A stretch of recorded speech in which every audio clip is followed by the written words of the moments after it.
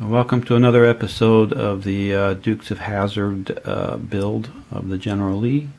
As you can see in front of you, I have pretty much completed the engine assembly. And just to let you know, I did hand paint all the components of the engine itself. This was a little bit easier for me to do than to try to use my airbrush and try to airbrush every single little piece. But I do want to kind of talk about how this engine kind of went together, which for the most part was pretty good. There was, for me anyways, as far as one part, I guess you want to call this the distributor cap, in order of assembling these parts. When it came time for, see if I can get a little pointer here and bring it up here a little bit close. But when it came time to put this distributor cap on there, it was interfering with part of the engine block itself when I tried to put on the locator pin. So what I ended up doing was actually taking out my file again, and on the back side I flattened it out because the distributor cap is round. So part of the distributor cap I did file down to flatten it out a little bit so that it would slide over the locator pin and not interfere with the rest of the engine block. So that was one issue that was resolved as far as putting the engine together. Other than that, the rest of the engine, like I said, was put together pretty easy. I did use to start off with for a primer was my folk art steel gray, and I just hand painted everything for the primer. And then I went to the orange for the Craft Smart orange for the engine block. And as far as the distributor cap, the instructions was calling for a tan color, so I took some Craft Smart brown satin and some satin white and lighten it up to kind of make a tan look to it. As far as the fan belts and the fan itself, I basically just hand brushed on the satin Craft Smart black for that part. As far as, I guess, these are the exhaust pipes coming off the engine manifold. Several different colors I used on this here. Again, I started with the steel gray primer, and then I took some of the metallic silver sterling and painted that on as well. And then I went ahead and I took some Tamiya colors. I took the copper XF-6 and just lightly dry brushed it around the pipes, along with the Tamiya gunmetal X-10. And then I just used my heat gun to dry in between the colors. As far as the transmission is concerned, same thing. I just went back over with the metallic sterling silver, and then I used some of the folk art metallic ice blue, just kind of give a little bit of some color to it. But that's pretty much it for the engine. I do have to say, when installing the exhaust pipes here, I don't know if the camera will pick up on it or not, but this area right here, as far as the molding process, you can see the thickness when being attached to the block on this end. But when you turn it over to the other side, it's much thinner. So I don't know how that's going to affect it once I put it into the chassis end of it and start hooking everything up to align everything. So we'll see if another issue will present itself when the time comes. But I just noticed, you know, because the molding is so bad that you know, I'll have to kind of live with it and see what happens when I start putting it together to the rest of the body of the car. But anyways, there she is, the engine for the General Lee in all its glory. And stay tuned, we'll be right back.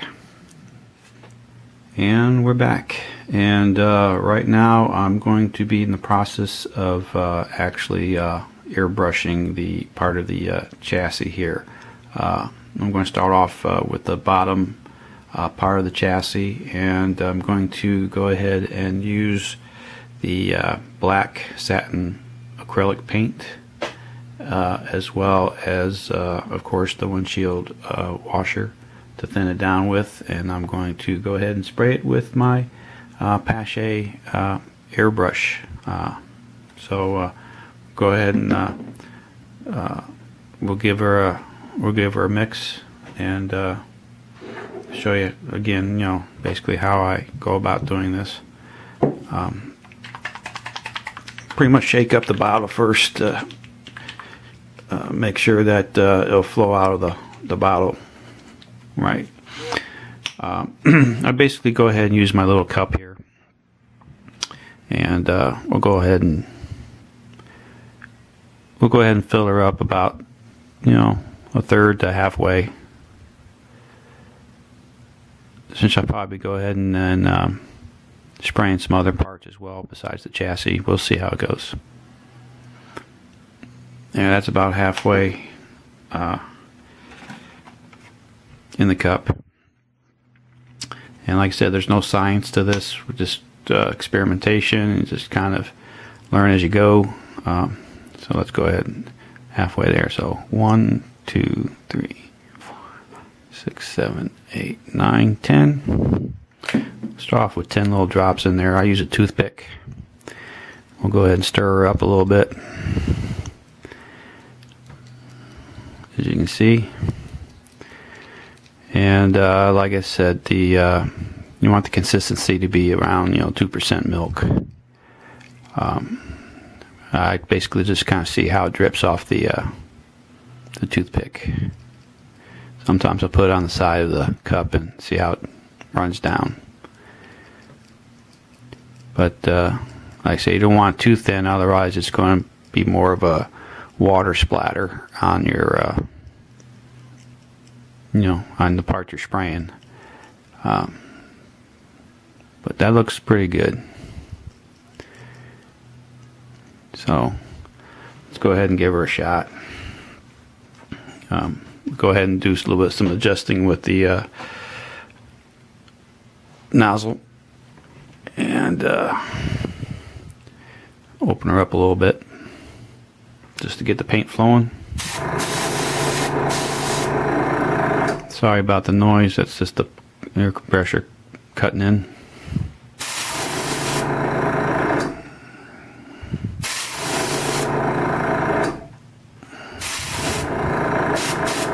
There you go. Alright. Alright, so let's go ahead and get her started.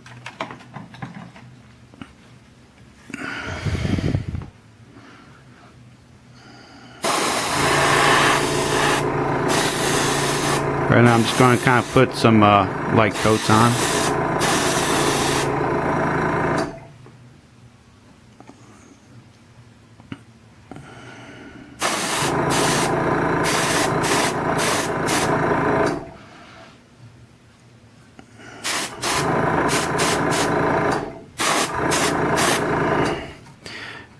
And I'm actually, for this Pache airbrush, I'm using a number 5 for the nozzle part of it, because that's kind of the best thing for dealing with large objects. I'm just giving it a light coat. Like I say, it is acrylic, so it's water-based and easy cleanup.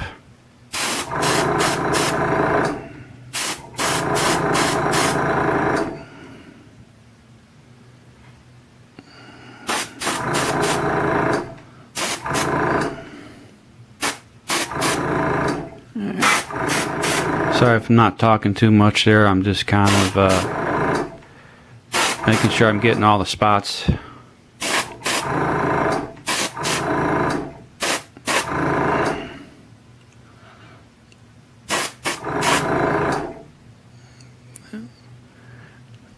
Alright, we're going to go ahead and let that sit for a few minutes because with the acrylic paints, they do tend to dry up pretty fast. So we'll be right back. Stay tuned.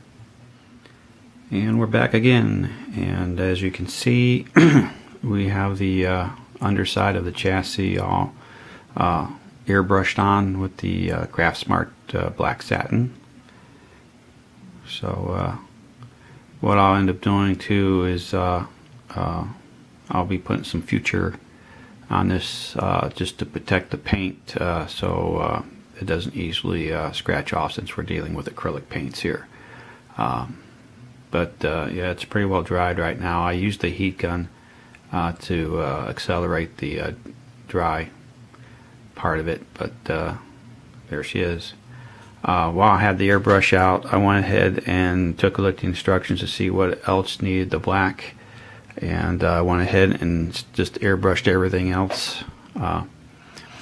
Here's the drive train and the or drive shaft, I guess, and the rear axle part, and I'll take care of the mufflers and the leaf springs with some aluminum or chrome silver just to highlight off the black on that. And I went ahead and resprayed the battery in the black, so that is now done. And went ahead and took care of this guy. That's going to fit in the front of the front grille and the bumper. I guess that's the brush guard. So that is now painted, and this is one of two of the I guess the headlight covers are going to be applied to the chrome. So that is now done, and then go ahead and take care of the I guess wheel hubs or brake drums. Sorry, I'm not much of a car guy that I know all the parts, but there they are. That called out for some black paint too as well, so I airbrushed that as well. So that is done, and then of course we have our parts for the roll bar, which also called for black. So I just went ahead and sprayed all the parts. There's like 4 parts of the roll bar. I won't show you all of them, but and of course then with the supposed fit issues with this, I'll probably have to trim some back and then touch it up later with some more black paint. So that is done, and then we have our radiator part, and so that is now done. So pretty much everything that needed to be painted black is now done and dry. So I say the next episode we'll probably start, I can go ahead and probably paint the top side of the chassis here in the signature orange or reddish orange, and start working on that. But yeah, for right now we are moving along, and I'll go ahead and put this back on there so you're not staring at a blank thing. But yeah, we're going ahead and moving along, and then for the next episode we'll have some more sub-assemblies done. So until then, have a good day, and we'll catch y'all later. Bye.